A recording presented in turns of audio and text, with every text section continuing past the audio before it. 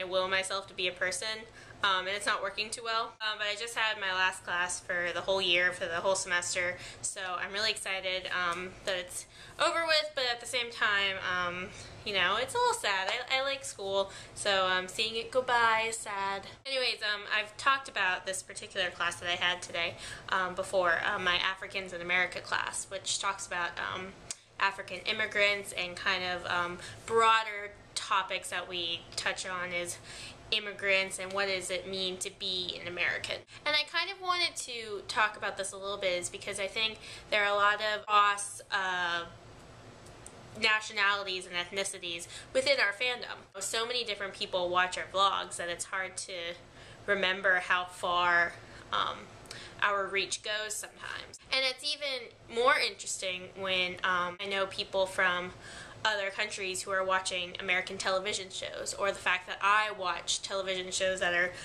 from different countries as well. And it's interesting to kind of see what kind of references people get and what they don't. So I know a lot of times when I'm watching like Doctor Who, I'm sure there's some references that go completely over my head that I don't understand because I'm not ethnically British. But I was watching a Supernatural episode, the one with Felicia Day. And if you haven't seen an episode of Supernatural, or if you just, you know, just go watch this one. It's the girl with the Dungeons and Dragons tattoo.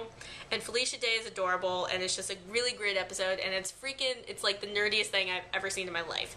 You'll love it, even if you don't really like Supernatural, and you don't have to watch it ever again, but just watch this episode. But there's a part of it, they make a reference to Ronald Reagan's Morning in America ad. And if you don't know what that is, it's an ad, it's a political campaign ad that Ronald Reagan put out when he was running for office in the 80s. And I was just wondering, like, how many people would get that if they're watching it? Of course, I got it because I've taken history classes about American history and American culture.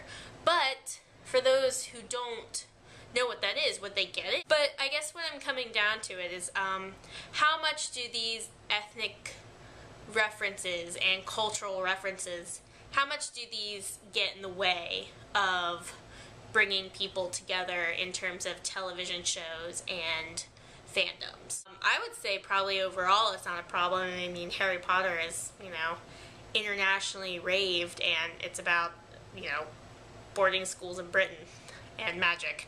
But, like, are there other certain shows or books or, like, I don't know, television shows in general that you can't really understand because you don't get the culture that surrounds it? It's just interesting to see how we define ourselves and whether or not that comes across in how we read things and how we read or watch television or see movies or interpret books. So if you guys have any thoughts on that, that'd be awesome. CISPA's a thing, apparently. We were hoping it wasn't going to be, but it is.